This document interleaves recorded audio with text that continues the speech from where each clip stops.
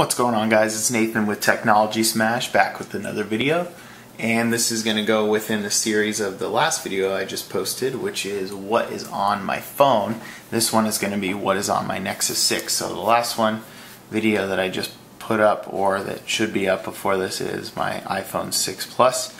So this is what is on my Nexus 6, so the Google side of things instead of the Apple side of things. So first of all, on the actual phone itself, this is just a D-brand skin, matte black with just the X cut out, and this is amazing. I love the way this looks. I carry this phone naked besides the skin because it's humongous, and any case that I've used adds too much bulk, and I don't even like it. I like the way the phone feels, so I keep it that way.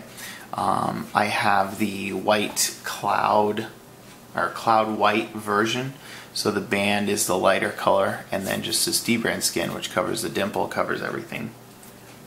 Highly recommend D-brand skins if you haven't used one before. So a lot of fingerprints on here, but once the screen lights up, we should be good. So I have a ton of notifications, and they're all for the game Lifeline. If you haven't played, let me clear those so they're out of our way. So I am running Nova Launcher on my phone. There's a lot of tweaks done to this over the years to make it look the way I do. Let me change my wallpaper because I think it's taking away from the way I want it to look. So the wallpaper is going to look a little goofy. So I have my folders all down here, and we'll go over what I use on the phone and then some of the apps in the drawer and how I like to use the phone. So this is how I have it set up on my Nova Launcher, and I'll show you how I have it on my Google Launcher as well after we get into what's on here. So in my first folder, it's called Social. So I use Twitter, Instagram, Relay for Reddit, Facebook, Snapchat, and TimeHop. You should all be pretty aware of what all of those are. I mentioned TimeHop on my last video, which is an app that takes all your social media together and lets you check in years in the past. So last year, what did you post, or what did you like, or whatever, 2 years ago, 3 years ago, 4 years ago, up to 5 and 6 years long. So that's a cool app. Relay for Reddit, in my opinion, is the best Reddit client app anywhere, even for the iPhone, whatever it may be. I just like it.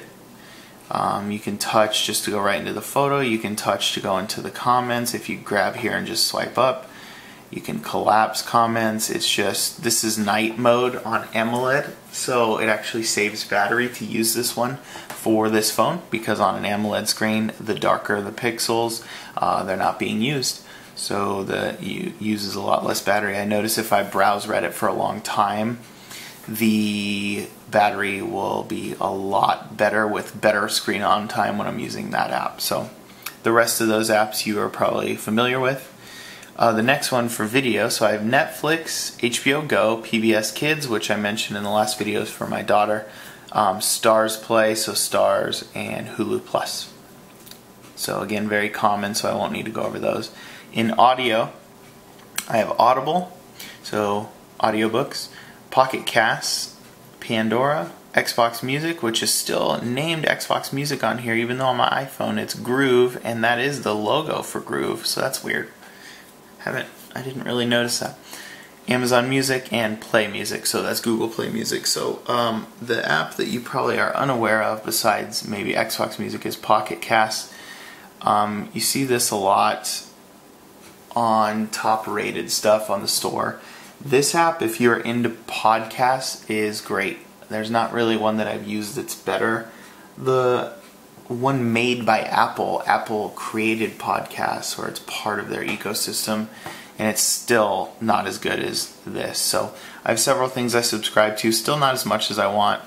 You guys can kind of see a little bit there. John Jay and Rich is a local radio station out where I live in Arizona. Stuff you should know, stuff you missed in history class, stuff they don't want you to know. That one's one of my favorites.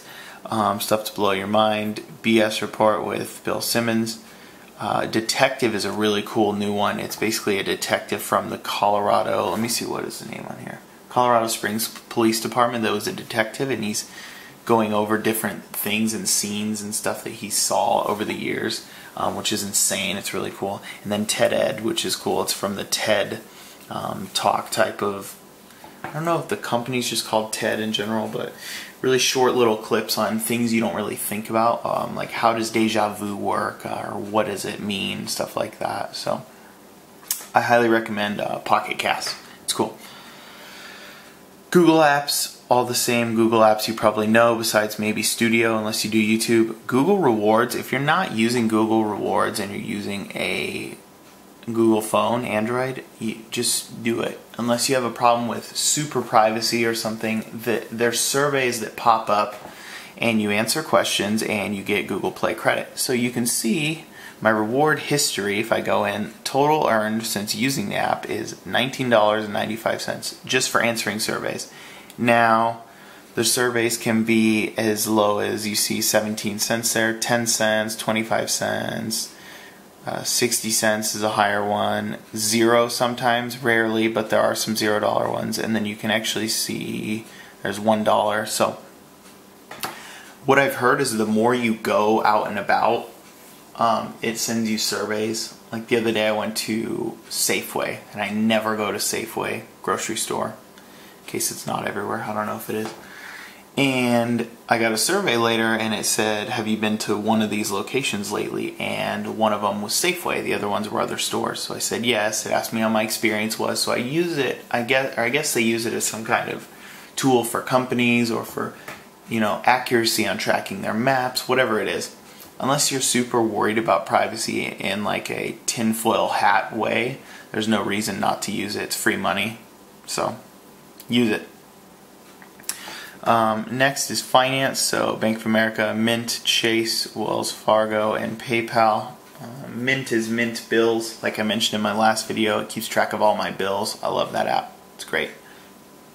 You should use it too. I do have a second page on here. I usually never do for my Androids. I don't know why, just that's how I've always been, but I do for just quick things. So I've been playing Clash of Clans lately as recommended by people at work. Wish I never would have started. It's addicting. And then to the next spot of that is Greenify, sleep, and close apps that I want to do to conserve battery. I'll show you how that works in a second. It's a shortcut more than it is an app.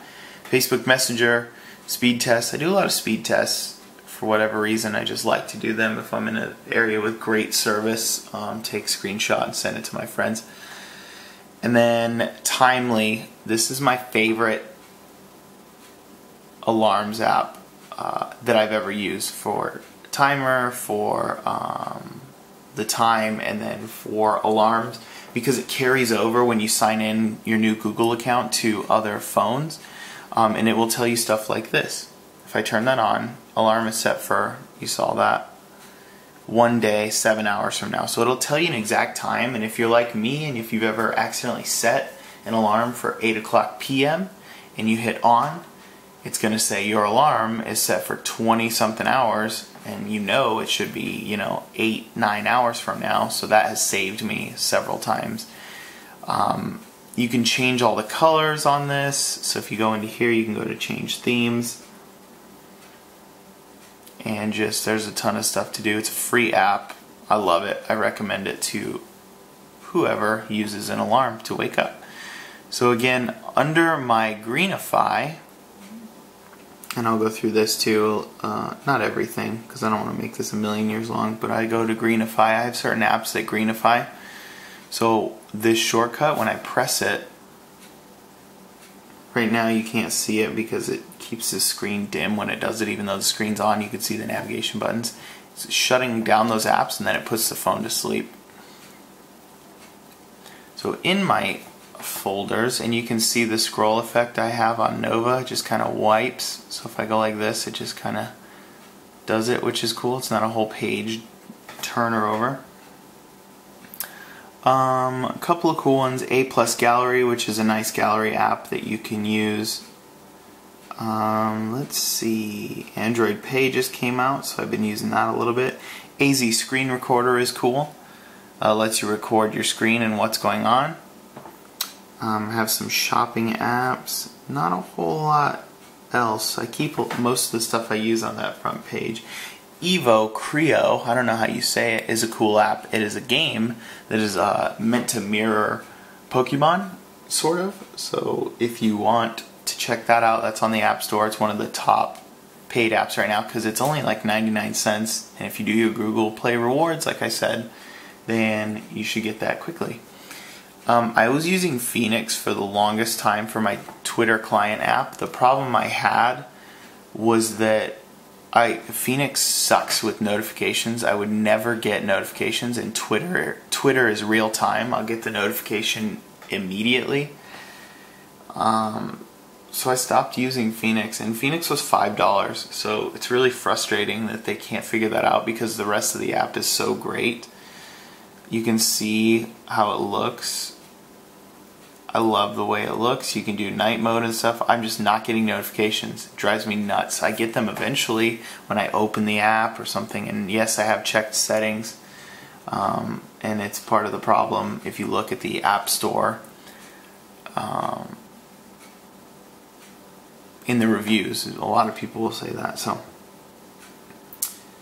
GSAM or GSAM battery monitor is cool if you want to check specific things that are eating up battery, or temperature, percentage, all that stuff, so you can go into your usage and see what's using the most, and then you can kill apps based on that.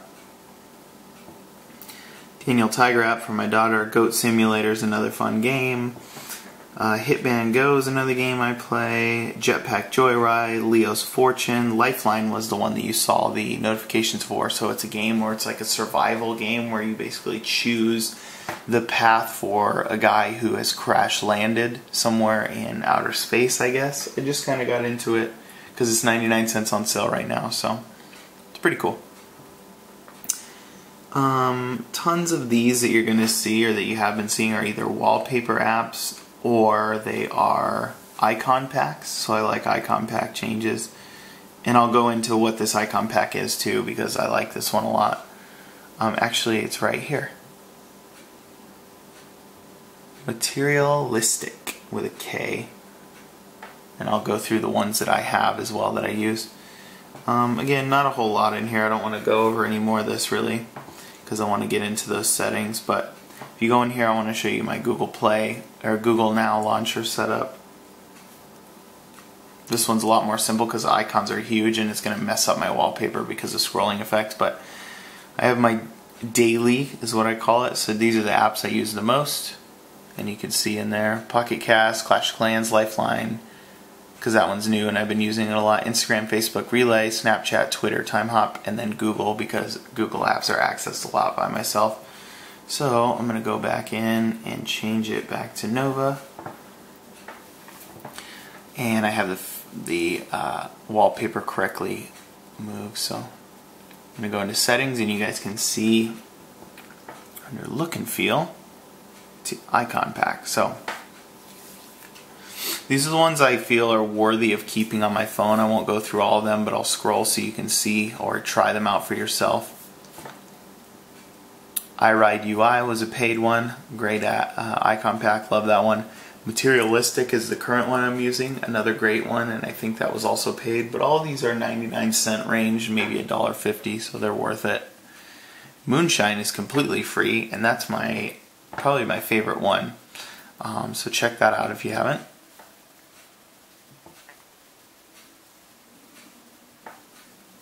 And Velour is another one I paid for as well. I've paid for a couple of these. So yeah. So if you guys have any questions on any kind of settings I use, or maybe on Nova, what you're seeing here,